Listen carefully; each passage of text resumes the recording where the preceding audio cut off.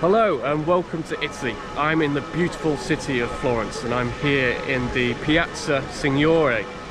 This is actually where the opening scene of the show, Light in the Piazza, takes part. We have the two main characters, Clara and her mother, stood in this square and they're admiring the beautiful architecture and the statues and talking through their tourist guide.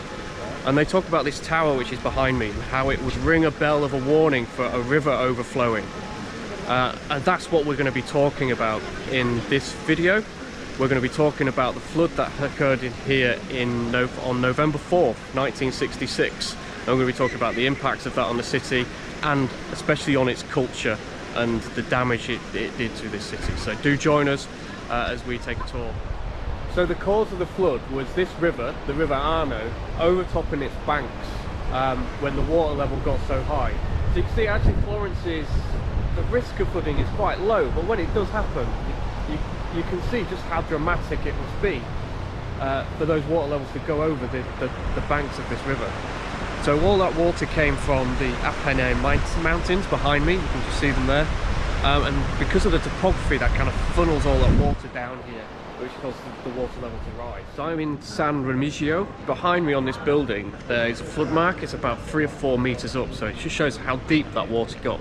And the reason the water got so deep was because these streets are so narrow and surrounded by really tall buildings, and that funnels the water, making it flow really fast. So this flood was really damaging because of that. So these tight, narrow streets really push the water together, forcing it high up. And you can see from the flood mark right up on this building here by the window that the water level reached the first floor of a lot of these buildings. So the 1966 floods in Florence were described as the worst flooding here since 1557.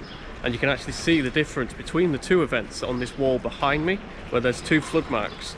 The lower one, the longer one, that marks the height of the 1557 flood here.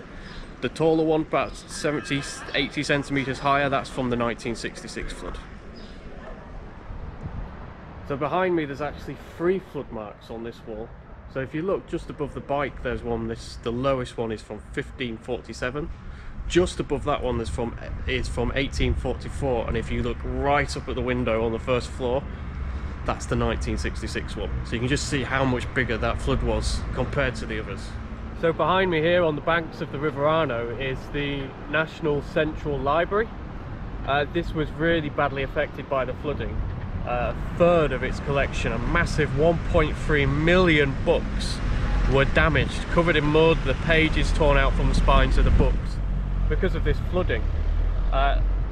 What happened was there's a group of volunteers who came and cleaned up all these books and all the artwork in the city that was destroyed, and they were called the Mud Angels, and they're regarded as heroes in this city.